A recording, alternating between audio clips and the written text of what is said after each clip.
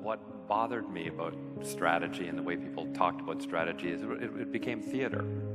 It was corporate theater for strategy reviews. It's as though everybody had their lines. The business unit president had some lines, and the CEO had some lines, and they gave their lines back and forth.